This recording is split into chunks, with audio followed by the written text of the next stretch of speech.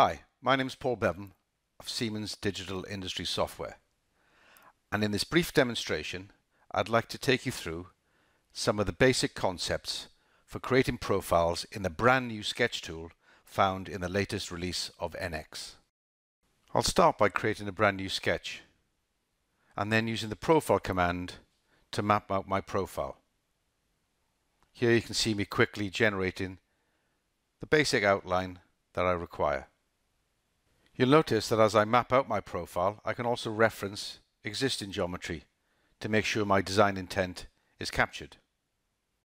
When completing my profile, NX graphically displays that I have an enclosed boundary by shading it.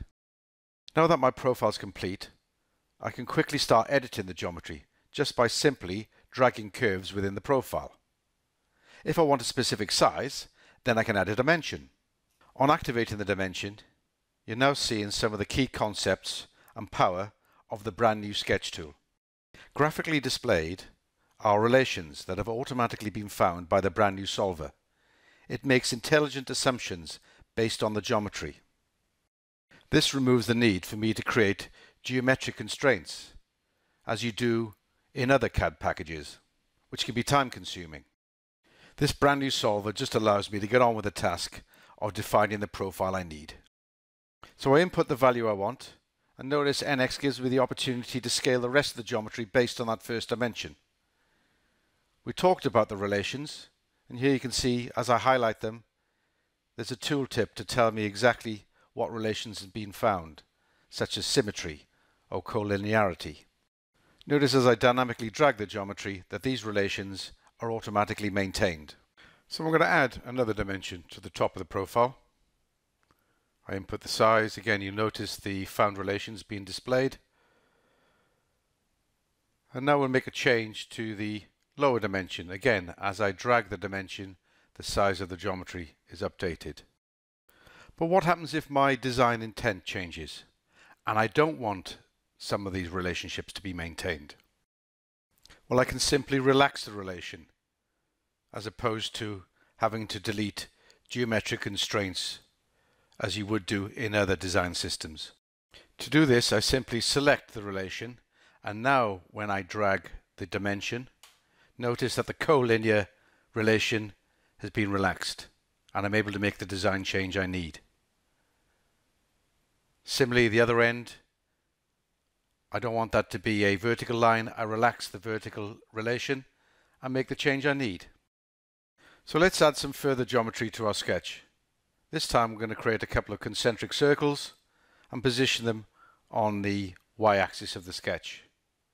Notice that when I go to edit the outer circle, it's automatically found an offset relation. So again, as I dynamically drag, the offset's maintained. We'll continue to add geometry, this time a couple of tangential lines to our base profile. And we'll then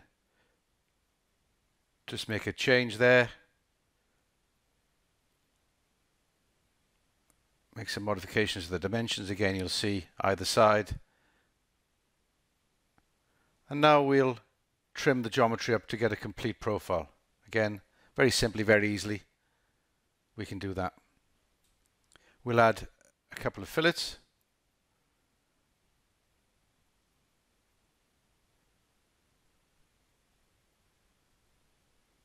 And again, we'll just make a modification. Change the dimension, either end again.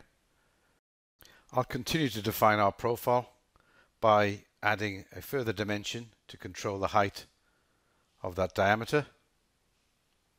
And again, you'll notice the relations found, and also as I drag the dimension up and down, the point on curve relation is maintained on the y-axis. If I want to remove that, I can relax it and again drag that diameter off of the axis. Notice all the other geometry updating. If I want to control the height of my base, then again I add another dimension, and this time when I make the modification, the thickness is maintained.